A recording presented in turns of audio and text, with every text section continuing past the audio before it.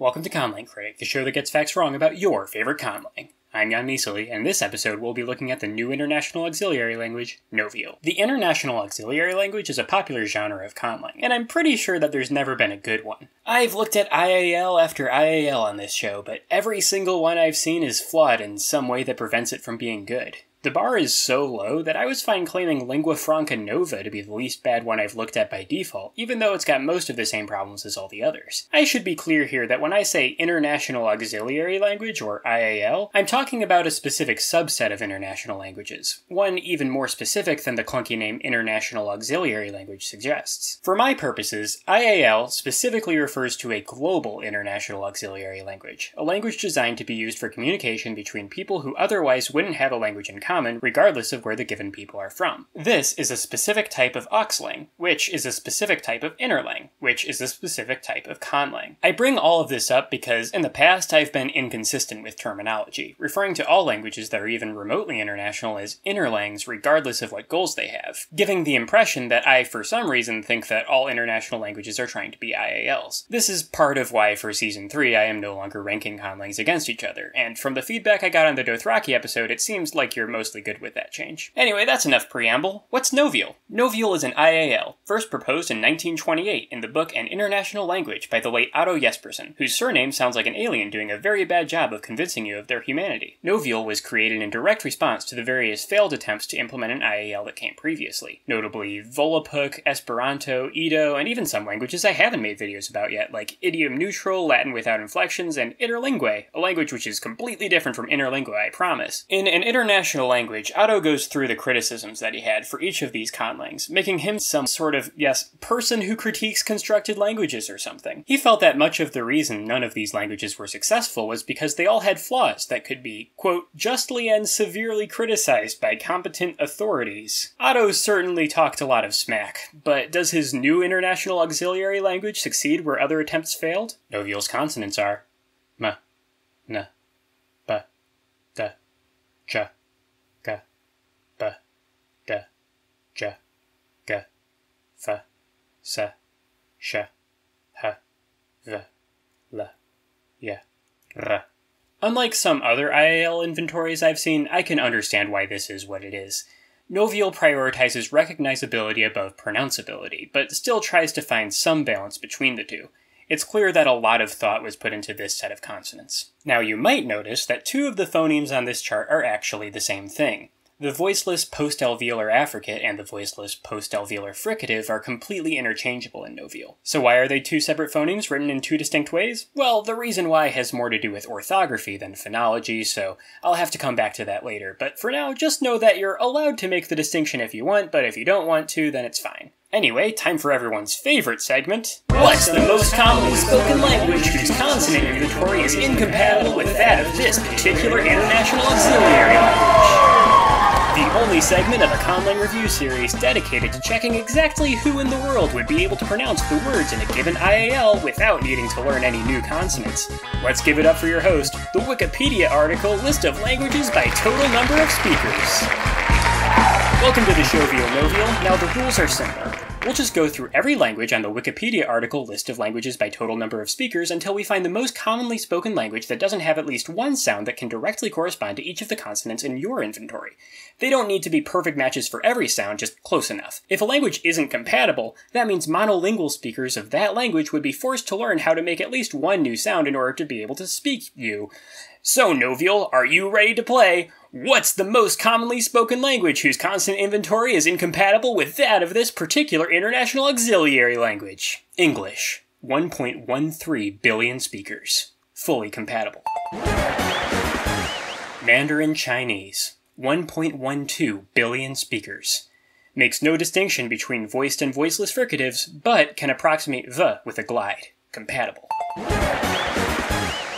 Hindi. 615 million speakers. The sound f is rare outside of loanwords, but perfectly fine being here. Fully compatible. Spanish. 534 million speakers. Somewhat of a stretch. But and are allophones of the same phoneme in Spanish, so there's a risk of those being confused for each other. And similarly, ja could be confused with ya. Compatible with an asterisk. French, 280 million speakers. This was specifically cited as one of the principal languages that contributed to Novial's design, and its inventory lacks any good equivalent to Novial's glottal fricative.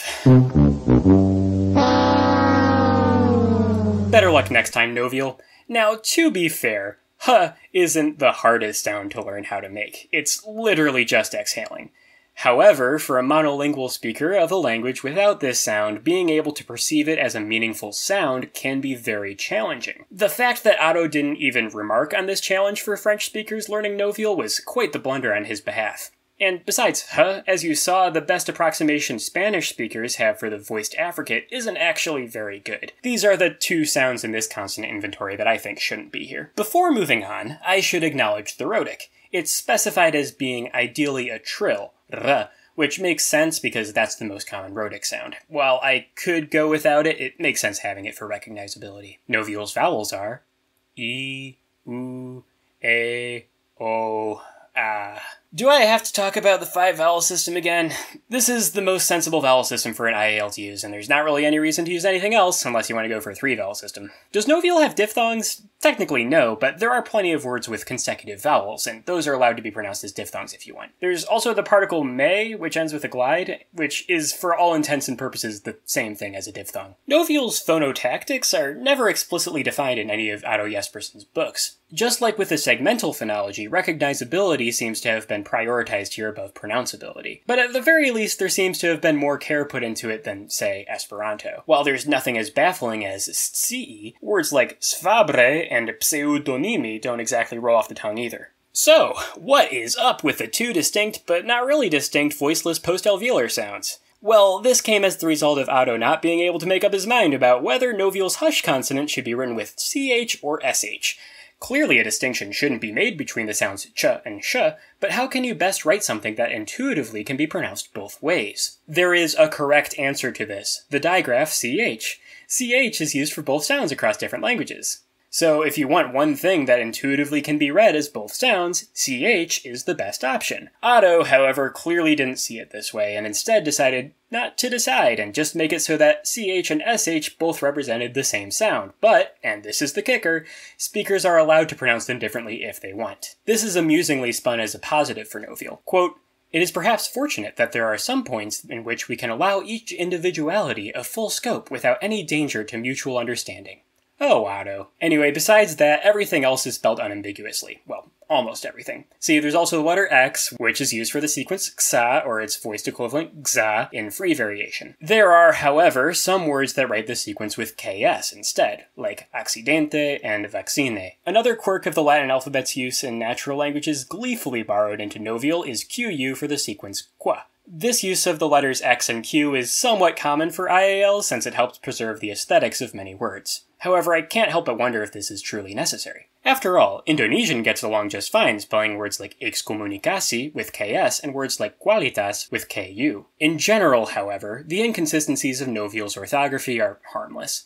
While a fully phonetic writing system would of course be preferred, given Novial's goal of recognizability, I completely understand why one wouldn't be used. Texts in Novial appear more natural, for what it's worth, than the same text written phonetically. And besides, it's still far more consistent than most languages that use the Latin alphabet. I mean, it's not like it uses the letter C as a third, unpredictable way of writing the sound k as a spelling reform proposed 6 years later or anything. Otto! Why would you do that, Otto? You spent like 1,600 words deliberating what the best way to handle the letter C would be. And you came to the right conclusion. Yeah, of course people who like your language aren't going to want to adapt your spelling reform. It's not good. It's a bad spelling reform, Otto. It makes spellings worse. The opposite of what a spelling reform is supposed to do. Ugh! Novial's grammar is, surprise surprise, designed to be simpler and more regular than most natural languages. There is also a large amount of room for variation in many things, presumably so that you can speak Novial in a way more analogous to your first language. For example, the default word order is subject-verb-object. Because of this, the object of a sentence doesn't need to be marked for the accusative case. Word order alone is enough to indicate this. However, if you want to use a different word order that would require the object of a sentence to be marked, there's a completely optional accusative suffix that you can apply if you want. Nouns are generally marked for number with a consonant suffix in the plural, but a noun in its most basic uninflected form has indefinite number, so the vowel a, which usually appears on nouns, can be interpreted as a singular suffix. This system, however, is further complicated by the way Novial handles gender. Nouns in the singular have different suffixes depending on gender. The suffix a is applied for singular nouns in most situations, but the feminine a and masculine o suffixes may be applied in cases where specifying gender is necessary, mirroring the grammatical gender distinction in most Romance languages. It is then this vowel that has the plural suffix added to it. This, by the way, is the ideal way to handle gender in an IAL. You don't have to specify gender, but if you want to, no gender is treated as the default. That's literally all I ask for, a system where it's possible to talk about people without mentioning gender, and where women aren't considered to be a type of man. The bar is practically underground, and yet IALs like Esperanto manage to dig under it anyway. In addition to the gendered suffixes, there's also the suffix which Otto describes as a neuter suffix allegedly used for non-living things, but it's pretty inconsistent. I mean, I'm pretty certain that libre counts as something that's, quote, generally rendered in English by means of a thing, or a circumscription with what is, but it's not librum. Anyway, in addition to number and the optional marking of the accusative, nouns can also be marked for the genitive case with another consonant affix. This gender and case information all cannot be indicated without also specifying number, making that indefinite number form feel more like an afterthought than a fully realized feature of the language. Adjectives end with the vowel suffix e,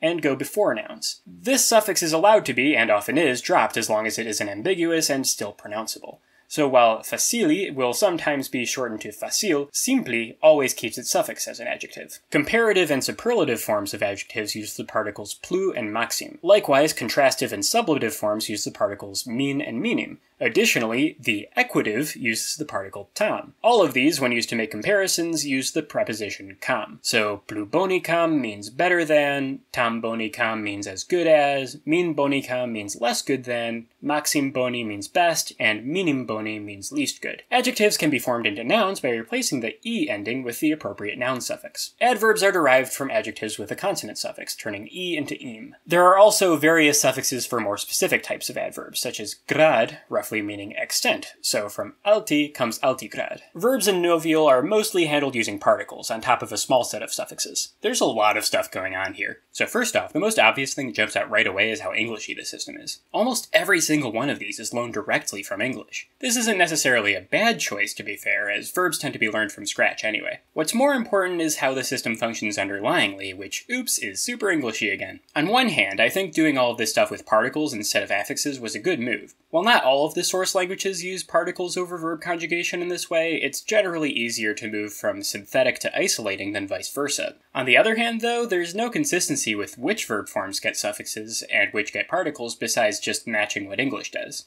Like, the two participles get suffixes, admittedly the only Romance-derived forms in the conjugation table, which happen to correspond with English ing and ed, but then the infinitive takes the particle to, like exactly the same one it does in English and closely related Germanic languages. The future tense, typically marked with sal, can also use the completely separate particle ve, and there's virtually no reason to do that other than to imitate something like a shall-will distinction. Most glaringly, the simple past has two different verb forms with exactly the same meaning. It's the only tense in Novial that uses a suffix, and coincidentally the only one in English too. And yes, both of these forms are directly derived from English, even though just one would have certainly sufficed. But then that suffix does more than just the simple past tense. The future and perfect particles can both be modified with it to form more complex past tenses. And of course, on top of that, you can stack ha with other tenses to form future perfect and conditional perfect, again, functioning exactly the same as English. And this isn't even mentioning the two passives.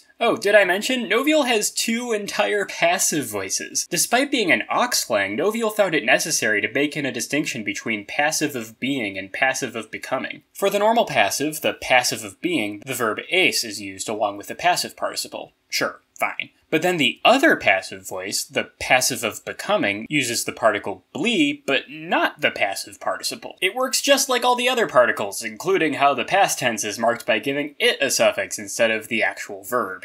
Like, okay, I get why you might want to distinguish between these things, the change of state as opposed to the state itself, and sure, it's a distinction that some languages do make, but like, come on, wasn't this verb system already complicated enough? Somehow more complicated than the verbs is Novial's expansive suffix system for derivation. Like most other things, it's designed with recognizability in mind over ease of use. So even though nouns end with a by default, nouns derived from verbs end with o instead. sometimes. And of course, there's the suffix iere, which, borrowed from Romance languages, somehow turns an apple into an apple tree, but also the number 1,000,000 into a millionaire. And then, obviously, there's two distinct and equivalent suffixes that turn a noun into a verb, meaning to turn into whatever. Another inconsistency borrowed because Otto just didn't want to choose. As you've surely gathered, Novial is just as Eurocentric as every other major international auxiliary language. This is to be expected. When aiming for maximum recognizability, it's a lot easier to just assume that European languages are representative of the whole world than it would be to actually try to figure out what the most recognizable words for things really are. I mean, actually looking up how to say things in various common languages to determine what the most recognizable word would be is a time-consuming process now, in a time when you can just ask a computer to tell you stuff. Imagine how hard it would have been to do that a century ago. Novial's main focus is on the languages most used in international discourse at the time: English, French, and German. Additionally, other languages were examined to help calculate what the most internationally recognizable word for something would be. Well, in Europe at least, but you get the idea. The specific extra languages used were Spanish, Russian, Italian, and, Scandinavian? I assume that that's referring to just the North Germanic family of languages collectively, as though they were a singular language. It sort of makes sense seeing as how they form a sort of dialect continuum, but it is still weird seeing one of the source languages be something that isn't actually a single language. Anyway, all 7 of the source languages are Indo-European, and of those, 3 are Germanic and 3 are Romance, leaving Russian as the sole representative of all languages outside of those 2 families. The end result is that Novial's vocabulary is pretty much entirely Romance and Germanic, slightly more homogeneous than Esperanto's mix of Romance, Germanic, and Slavic. This is probably not actually that big of a deal, but a bit more diversity would have been nice, you know? That aside, if you look at specific words in Novial and how they compare to the source languages, you'll see that wherever there's a clear consensus among them, Novial of course has no problem, but whenever there isn't one clear best word for something, the default tends to be Romance rather than Germanic. Boni in particular there, I think, wasn't the best choice, since the Germanic languages here seem to be more in agreement than the Romance languages. Something like Gudi would have been better in my opinion. Here's a pronoun table. Pronouns in general are handled exactly the same as nouns, including the genitive suffix and the use of the gender suffixes for the third-person pronouns. Those third-person pronouns, by the way, are handled as though they were the noun forms of the definite article li. The one exception to this consistency is the first-person plural pronoun, which is nous instead of mes, which is justified because us isn't really the same exact thing as just more than one me. Might as well talk about numbers. Numbers up to 10 have basic names as usual, then there's a regular anti suffix for multiples of 10. There's also some suffixes for different forms of each number, including some I didn't bother to put on this chart. That group column there is for referring to a collection of a specific magnitude, like what duo and trio normally mean in English. For numbers between 10 and 100, you just say the word for the multiple of 10, then the word for the ones digit, hyphenating the two unless it's less than 20 for some reason. For larger orders of magnitude, the word for the specific power of 10 is used as a suffix and everything else is still hyphenated. For the powers of 10 themselves, Novial opts for the long scale, with bilione meaning a million instead of 1,000 million. Now, the use of the long scale makes sense. It's a more elegant system than the short scale, and it's used by many languages, sometimes including English. However, the fact that any variation at all exists for what the number 1 billion means makes it hard for me to recommend actually using either system for an IAL. Instead, what I think an IAL should do is adapt the SI prefixes, at the very least for numbers beyond a million, since they're both more consistent and more international. Of course, this is irrelevant because objectively speaking, base 10 is just horrible, and any language that wants to be viable should. One more thing to check is how Novial does on the what do you call Germany test. Names of places are something where there really is a good reason to prefer one language over all others, namely the language spoken in that place. Germany is called a lot of things, but in German it's called Deutschland. If an international auxiliary language calls Germany something that doesn't sound like Deutschland, it fails the what do you call Germany test. So, how does Novial do? Well, I guess today's just not your day, Novial! The following is an excerpt from An International Language by Otto Jespersen, provided as the first specimen in the book's final section. It's a translation of a passage from earlier in the same book. Un objectione quelbli ofte faconter constructet lingues es que les pove nulitem estam boni cam li naturlingues. Es ver que Novial non estam ricci cam Anglum, non tam elegante cam Fransum, non tam vigorosi cam Germanum, non tam belli cam Italianum, non tam nuansosi cam Russum, non tam hemalit cam nusen patriali lingue, ma merca bonim, que omniti boni qualesos, que lon prisa e lauda in nationali lingues, Blinur trova cand indigenes parla o scripteles. All in all, while Novial is certainly an improvement over its contemporaries, it still falls short of being a truly universally useful auxlang. However, keeping within its actual intended scope and not extrapolating to our modern, far more interconnected world, Novial mostly accomplishes what it set out to do. Anything I could point to and call needless complexity is only there so that Novial can better suit its needs of translating the nuances of natural languages fairly losslessly. So even though Novial doesn't address all of my problems with the Eurocentric IAL as a concept, it does a decent enough job of being a Eurocentric IAL. I may not like it, but I understand it.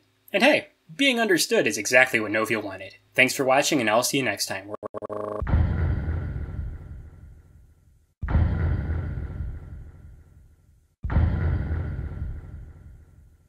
I'll be reviewing the Is language.